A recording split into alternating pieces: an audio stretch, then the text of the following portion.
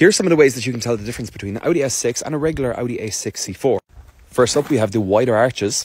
Obviously under there's a 5-cylinder turbo. When we get inside, we have white clocks, a 3-spoke steering wheel with S6 in the bottom, a Quattro badge, and carbon trim with a blue weave. And it's apparently really rare for these to have a black headliner, but because this is an S6 Plus spec car, it does.